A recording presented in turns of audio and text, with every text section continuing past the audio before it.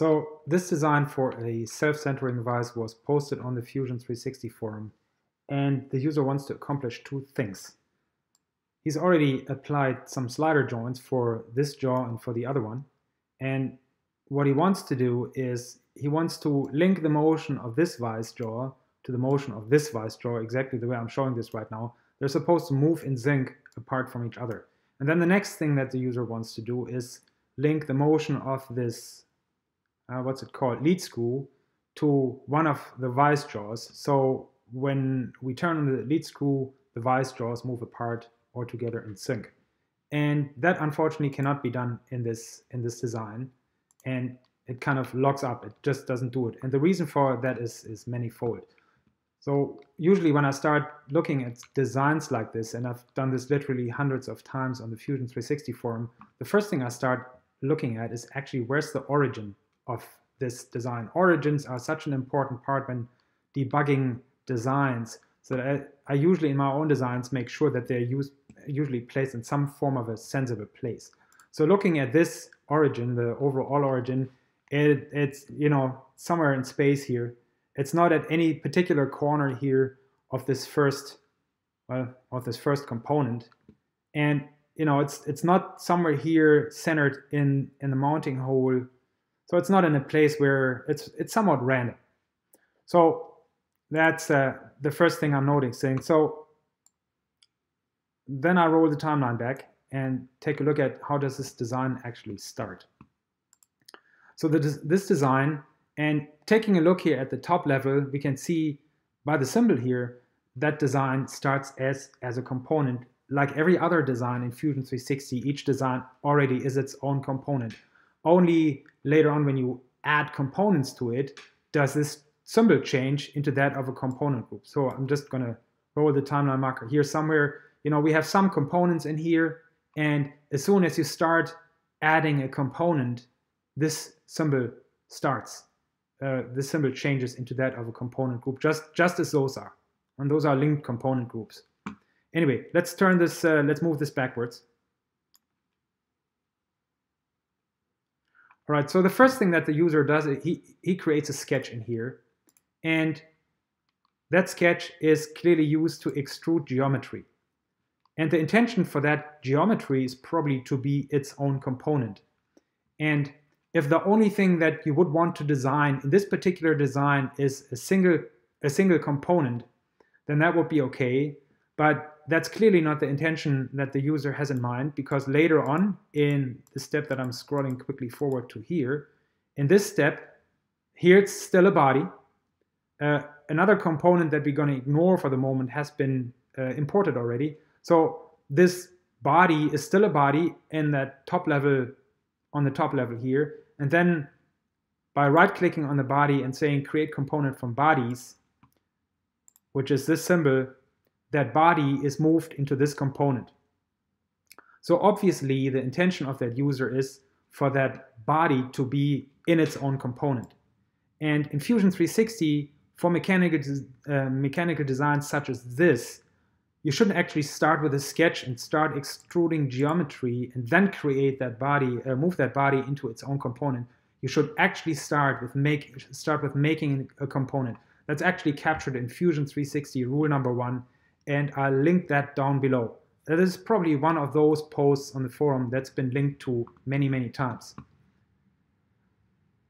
So let's move forward. At this point in time, we have a body here in this design, and the user imports another component and breaks the link. And that component is this little bearing. And the bearing appears right at the origin. And the origin at that point in time is still located somewhat here in this component. So the user doesn't like that and later on just moves it out of place.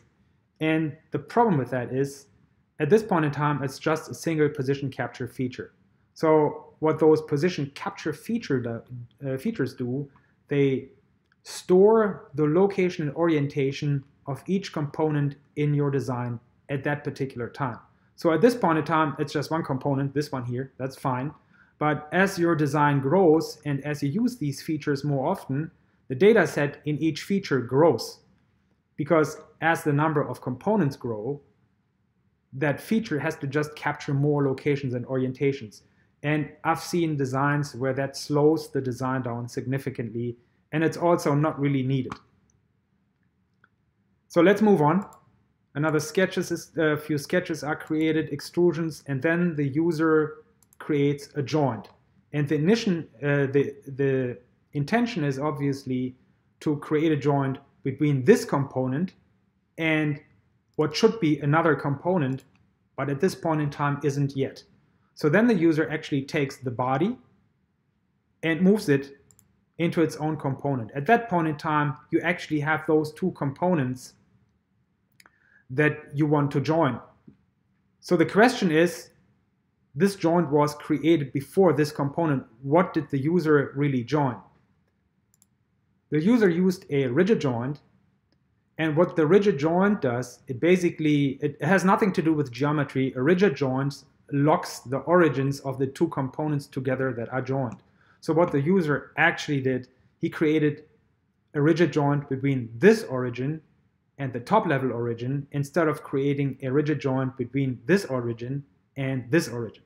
So that's another mistake. So, but what I have not really looked at, and that's one of the first things that I also look at, is actually the sketch. And let's move this backwards.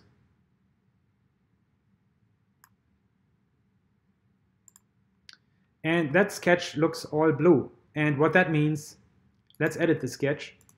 What that means is that sketch is not fully dimensioned, and we can see there are almost no dimensions in here. There might not be enough constraints in there to constrain this completely. And the problem with that is you can, even by accident, you can pull around on one of those line elements and just pull it out of position, and you might not really want to do that. And the problem with that is in Fusion 360, you can only do that when you edit a sketch. You can also do that when you're not editing a sketch. You can just pull around on this.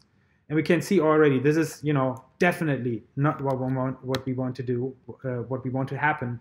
So my recommendation is, for mechanical designs such as this, you should always fully constrain and fully dimension your sketches. But let's move on.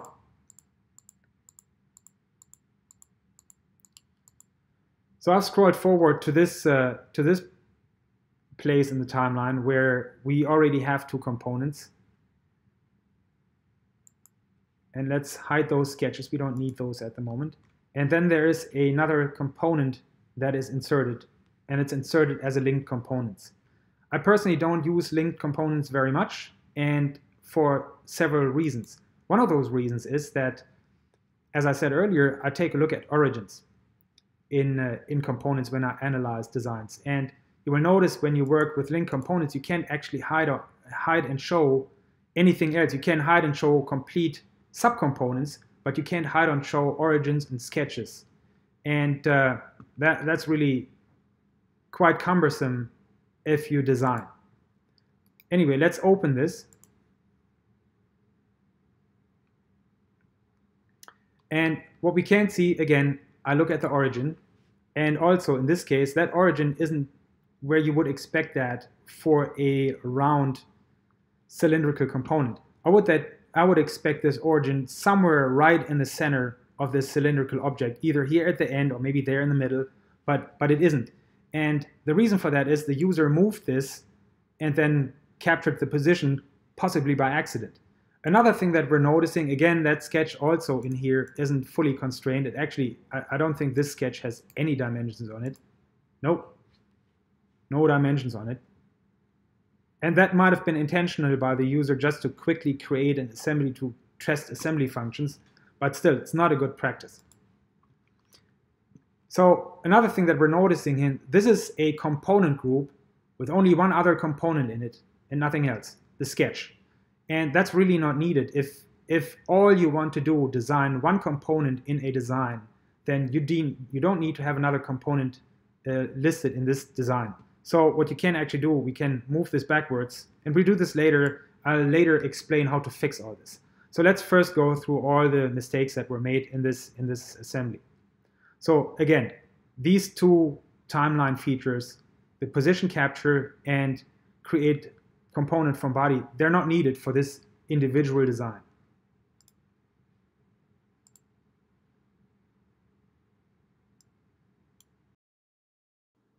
The next step in this design is actually creating another joint between the lead screw and the bearing block or the stationary block. And what's wrong with that? Well, there's not essentially anything wrong with that joint, but we might notice that we can still pull this around in the viewport because we can see this is the overall origin here. And I can pull this component around as I like to.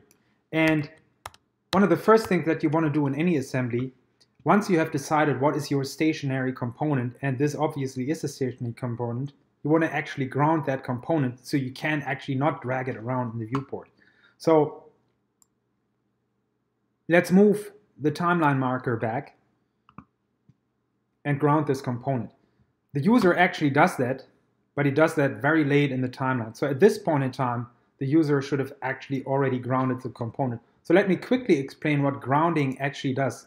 I've not seen this explained anywhere on the forum or in any video. What grounding usually does, what usually people say is you ground the part. And what they mean with that, you ground the component, and that is true. What most people associate with grounding the component is actually the geometry, but that's not the case. What grounding really does, it locks the origin of the grounded component to the top level origin. So yes, in essence, you can ground components before there's any geometry or any sketches in it. Because when you create a component, the one thing that is in any new component is an origin. And that's what grounding really does. So at this point in time, we should actually be grounding this stationary block. And again, we'll go over that when I fix all this. So then the next thing that is done, as we already know, that lead screw is imported and is assembled with a R.U.L.E joint here in that block, or actually I think in the bearing. That doesn't matter so much. And then the next thing is this front stationary block, and that's assembled with a R.U.L.E joint to the lead screw. And that's wrong. That's not needed, because the lead screw really only needs one R.U.L.E joint, and that's the one that we already have. Let me forward this all the way to the end. So how would I assemble this? The first thing that I would do, I would assemble all the rigid parts together. Not the rigid parts, but the parts that remain stationary in this assembly. So that's this component. Then I would assemble this component to this block here. I want to assemble this guide rod to this block here. And then I would use this block and, you know, this one here. This one here, this front block stationary, and use a rigid joint with one of those guide rods.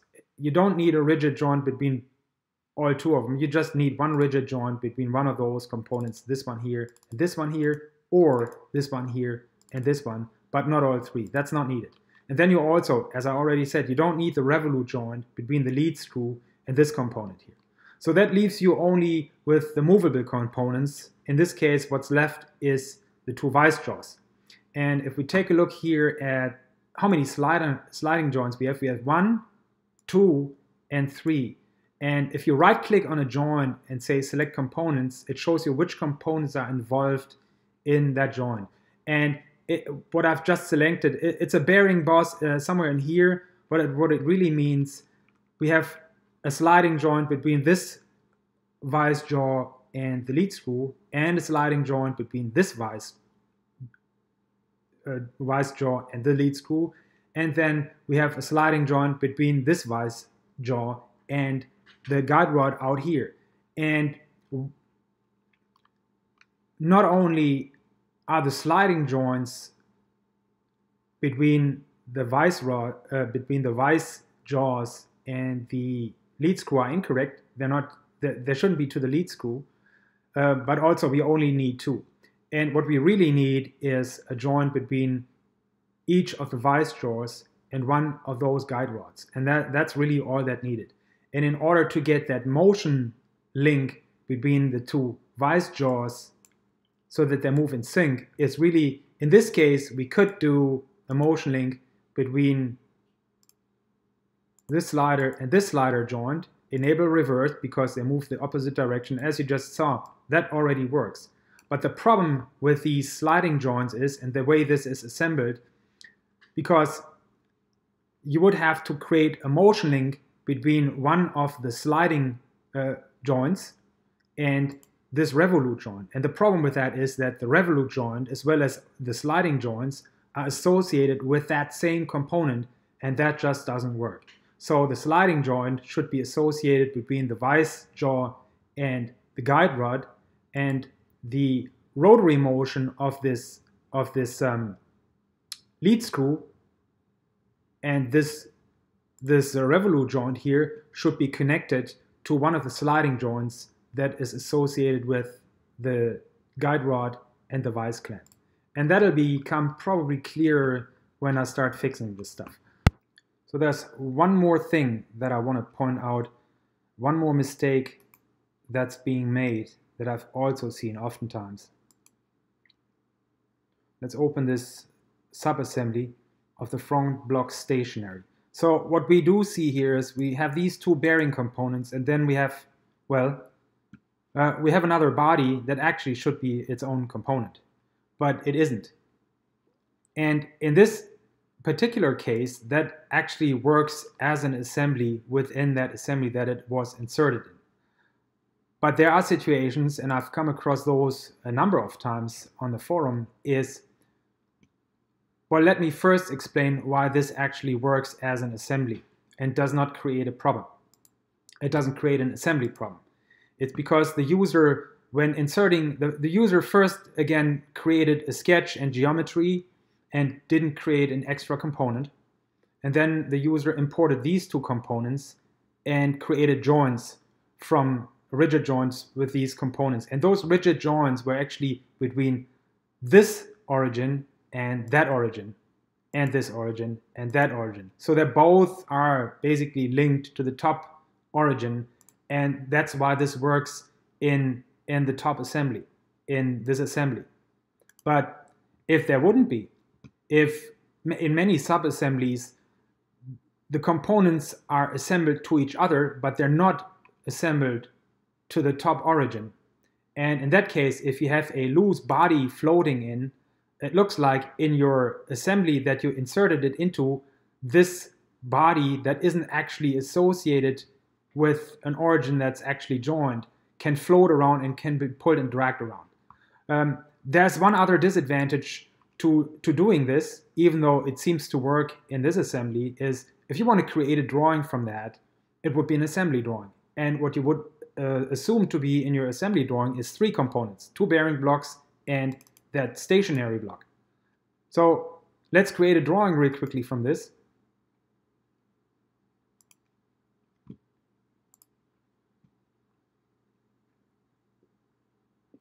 And there's our component. Let's give this a different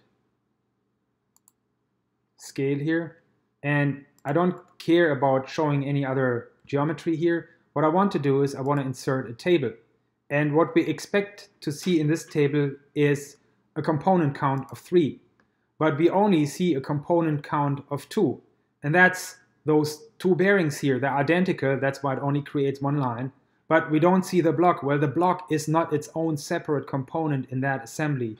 And that's another problem when creating assemblies like this, where you have components at the same structural level with a body. You don't want to do that.